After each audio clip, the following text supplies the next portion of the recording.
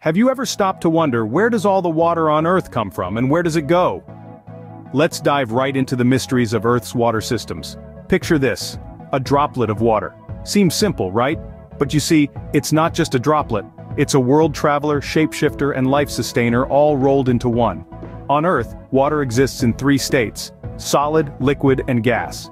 Yes, the same water that forms the vast oceans also makes up the fluffy clouds in the sky and the frost on your window on a chilly morning. It's everywhere, really. The distribution of water on Earth is rather lopsided. Over 70% of our planet is covered with water, but here's the kicker. Of all that water, only about 2.5% is fresh. The rest, my friends, is as salty as a pirate's attitude. Now let's talk about the circulation of water, or as the scientists like to call it, the water cycle. It's a never-ending journey, really. Water evaporates from the surface, forms clouds, falls back as rain or snow, and the cycle repeats. It's like the Earth's own personal recycling system. The conditions under which water exists are as varied as the landscapes of our planet. From the freezing temperatures of the polar ice caps to the scorching heat of desert regions, water is there in one form or another. But, you know what's fascinating? Even with all this water around us, we're still learning new things about it every day.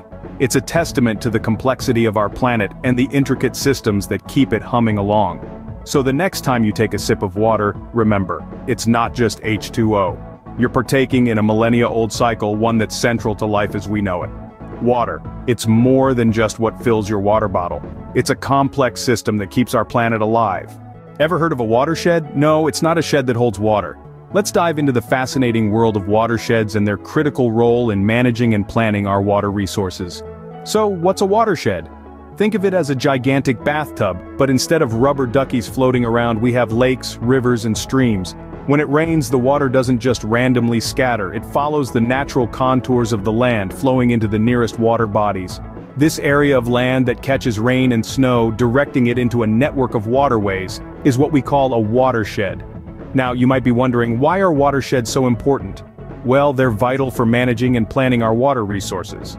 Watersheds help us predict where water will go when it falls as rain or snow.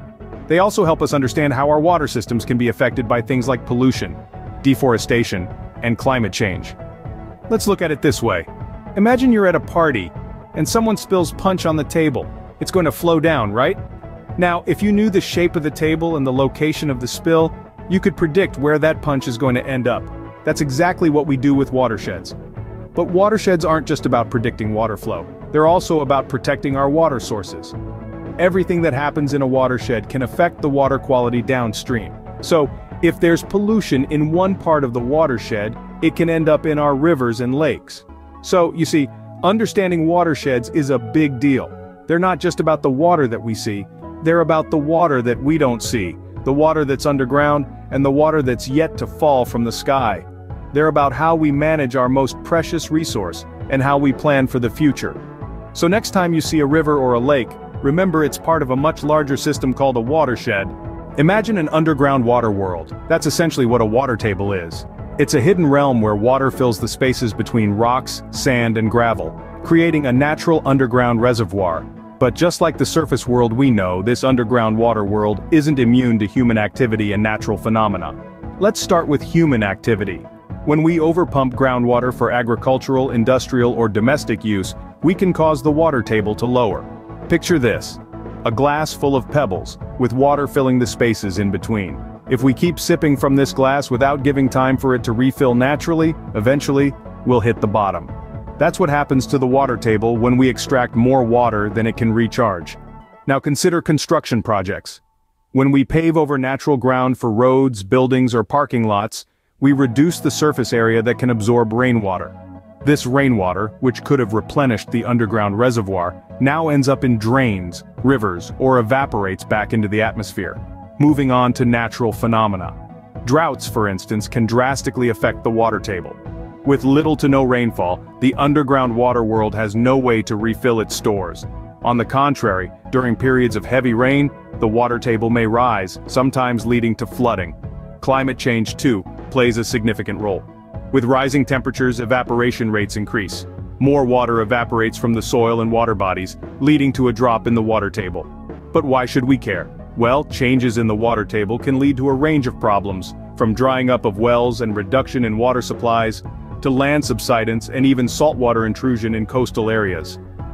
So the next time you water your lawn, think about how it might be affecting our hidden underground water world. Each drop counts, and every action we take can have far-reaching impacts on this secret, life-sustaining reservoir beneath our feet. What happens when the Earth gets a fever? Ice melts. Just like how you and I might break out in a sweat when we're under the weather, the Earth has a similar reaction. But instead of sweat, it's the glaciers and polar ice caps that start to melt. It's the Earth's way of telling us that something's not quite right. Climate change is one of the biggest culprits behind this. It's like the Earth's bad flu that just won't go away. As the Earth's temperature rises, it heats up the atmosphere. This warmth is absorbed by the ice, causing it to melt at an accelerated pace. It's like leaving an ice cream cone out in the sun. You wouldn't expect it to last very long, would you? But there's more to it than just a warmer planet. Other factors like ocean currents and wind patterns also play a role in this chilling reality. Picture this. You're at the beach on a windy day, and the wind is blowing your beach umbrella away. Now imagine that on a much larger scale. These winds can carry warm air to the poles, contributing to the melting. Now you might be wondering, what's the big deal? So a little ice melts, that's not so bad, right? But here's the thing. When ice melts, it turns into water. This water then flows into our oceans, causing sea levels to rise. This can lead to coastal flooding and even the loss of land. It's not just about the water though. The melting ice also has an impact on our local and global water systems. It can disrupt the balance of freshwater and saltwater, affect our weather patterns, and even lead to a loss of habitats for animals like polar bears and penguins. So, the next time you're enjoying a warm, sunny day, remember that our planet might not be feeling the same way. It's up to us to help cool things down and make sure our Earth stays healthy. After all, we're all in this together. We might love our warm weather, but our planet not so much. Did you know bodies of water can change the weather? It's not magic, it's science. Now you may be wondering, how does water, the same stuff you drink and bathe in, influence our atmosphere? Well, it all comes down to a little thing called evaporation. This is when water from the Earth's surface, like oceans, lakes, and rivers, gets heated up by the sun and turns into water vapor. This water vapor then rises up into the atmosphere. Now this isn't some random journey, it's part of a grand process known as the water cycle, and it's incredibly vital to our planet's atmospheric conditions. You see, as this water vapor rises and cools, it transforms back into liquid water, creating clouds in the process. But here's where things get really interesting. These clouds don't just decorate our skies with fluffy shapes for us to daydream about. They play a crucial role in regulating our planet's temperature. You see, clouds reflect sunlight back into space, helping to cool the Earth. At the same time, they also trap some of the Earth's heat, providing an insulating effect. However, the influence of water doesn't stop there. Bodies of water also have a profound effect on local weather patterns. For instance, during the day, land heats up faster than water.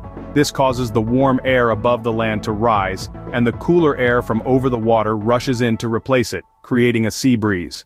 At night, the process is reversed. The land cools faster than the water, causing the warmer air over the water to rise and the cooler air over the land to rush in to replace it, creating a land breeze. That's right. Water has the power to create wind. It's like a natural air conditioning system, providing relief on hot days and contributing to the unique climates we find around the world. So, the next time you enjoy a cool breeze by the ocean, thank the water for that. Ever wondered how clean your tap water is? There's an index for that. Now, to assess water quality, we don't just give it a sip and call it a day. Oh no, we have a whole range of indicators that we look at. First up, we have physical indicators. This includes temperature, color, and turbidity.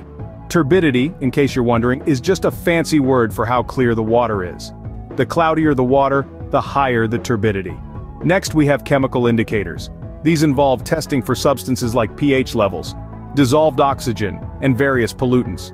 If your water is too acidic or too alkaline, it could indicate a problem. Similarly, if there's not enough oxygen dissolved in the water, it can affect the aquatic life that depends on it. And of course, we don't want any nasty pollutants in our water, do we? Last but not least, we have biological indicators.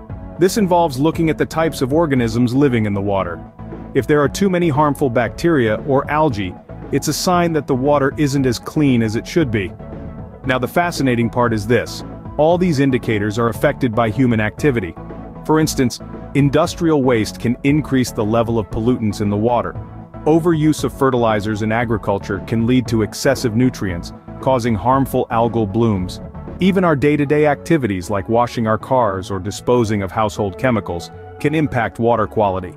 So you see, maintaining water quality isn't just about keeping our water tasty and clear, it's also about ensuring a healthy ecosystem for aquatic life and preventing potential health risks for us humans. And let's not forget, clean water is a finite resource. With the growing global population and the impacts of climate change, it's more important than ever to keep a close eye on our water's cleanliness. So, clean water isn't just about taste, it's about a lot of factors that we need to keep in check. How does water get from the clouds to your kitchen tap? Let's find out. The journey of water from nature to your tap is a fascinating and complex process. It all starts with precipitation, when water falls from the sky as rain, snow, or hail. This water then flows over the ground and collects in rivers, lakes, and underground aquifers.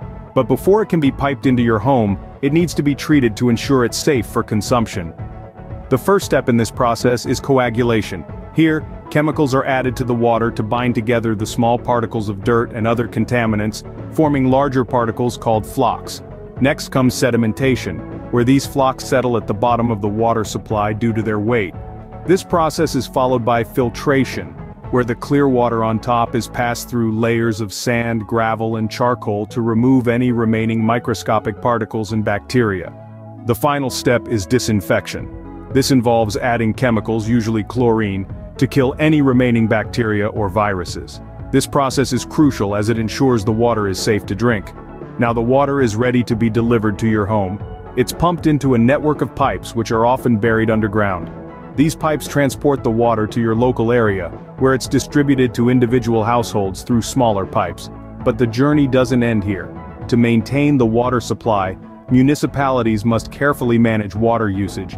This involves monitoring water levels in local reservoirs and enforcing water restrictions when necessary. It also includes maintaining the infrastructure, like pipes and treatment plants, to ensure the water can be delivered efficiently and safely. This entire process, from nature to your tap, is a marvel of modern engineering. It ensures that we have access to clean, safe water every time we turn on the tap, something we often take for granted. So, the next time you open your tap, remember the long journey that water has taken to get to you. So, we've taken quite a journey today, haven't we? We've traveled through the mysterious and vast world of Earth's water systems, discovering its hidden secrets and understanding its crucial importance. We started by identifying the states of water on Earth's surface and understanding their distribution and circulation. We learned that water exists in 3 states: solid, liquid, and gas, and its constant movement and transformation is what we call the water cycle. Our journey then led us to the mighty watersheds, the drainage basins that collect all the water within a given area. We understood their significance in water management and planning. Like a water savings account, watersheds ensure we have a steady supply when we need it. We also delved into the nature's underground reservoirs and how they are impacted by human activity and natural phenomena. We found out that the water table, the upper level of groundwater, can fluctuate due to various factors, including our own actions.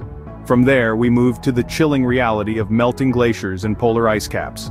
We identified the factors contributing to this phenomenon, including climate change, and discussed its effects on local and global water systems.